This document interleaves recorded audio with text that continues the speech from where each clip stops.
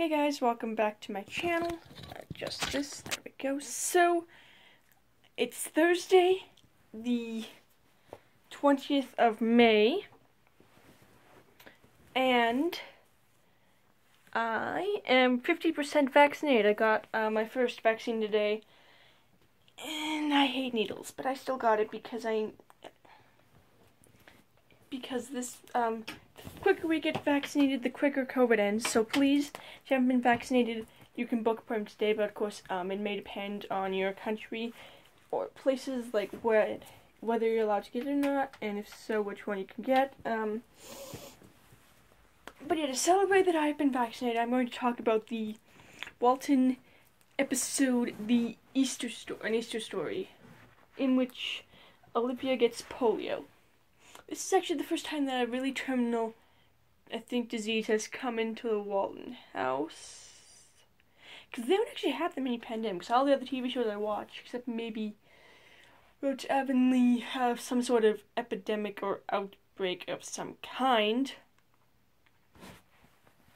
Except Roach Avonlea and the Waltons. I don't know why they don't have that. But maybe that's a good thing they don't have it. But they do have people get sick, so Olivia does get polio.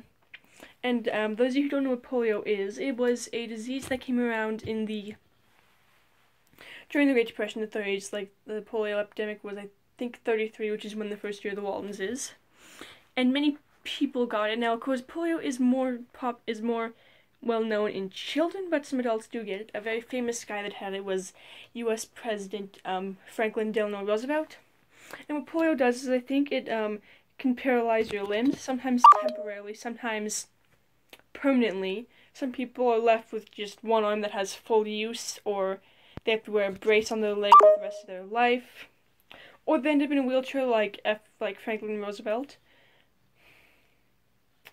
or they end up completely fine in the end, like Olivia did in the Easter story.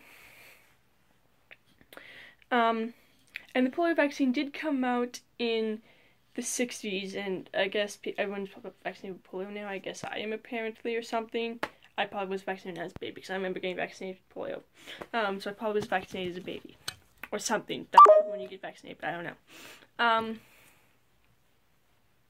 So anyway, and she gets polio. She's the only one that gets polio because I don't think polio is one of those diseases that can be transmitted through, like, touch or anything, but I don't know.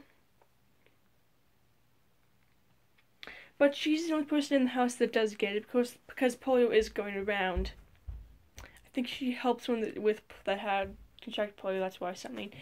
And at first the doctor just tells her, like, okay, well, you might never walk again, there's probably no chance on your legs, but then John Boy talks to this college professor who did have polio, and John Boy learns that there is a different way that they can maybe try and heal polio. And because Olivia, if you've seen the Waltons, you know that Olivia is always positive and is always, like, never lying in the neighbors. She's like, I'm sick, but I can get better. Of course, when she finds out she can't really walk, she's a little upset. But then when John Boy tells her about this sister, what I remember her name is, that nun or whatever that was doing these treatments, Olivia's like, yeah, let's try it. And she actually does end up walking by the end of the episode, and it's really nice.